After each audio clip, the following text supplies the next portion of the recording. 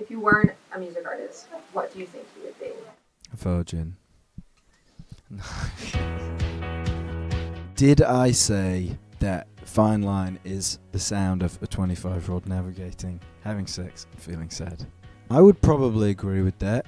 I think I'll look back on the time of making this album as like a very fond period of my life, just because I feel like I learnt so much about myself.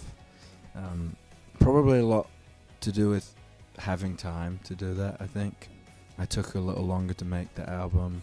Every album I'd made before that was done pretty fast, and this kind of turned into about a year. So there was a lot of time to sit and think, and a lot of time for like self-reflection.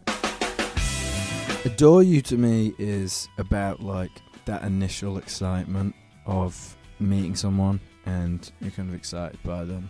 I guess it's like the honeymoon period of kind of dating. Falling is about getting right before a place that you recognize as like a low for you. You know, you kind of feel yourself falling back into that down period, I guess, and being sad about what you've lost.